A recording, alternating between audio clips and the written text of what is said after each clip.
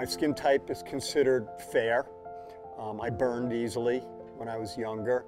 I do not have an exorbitant amount of moles. I've got more along the lines of the normal amount. I just had this one big one that just the sun changed it.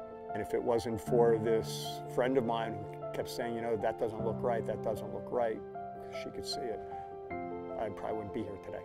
The sell point for me was to avoid unnecessary biopsies. I'd already had a few more excisions on my back. They were all negative, but I walked away with a few stitches that had to be taken care of and go back and taken out. And who wants surgery if you don't need it?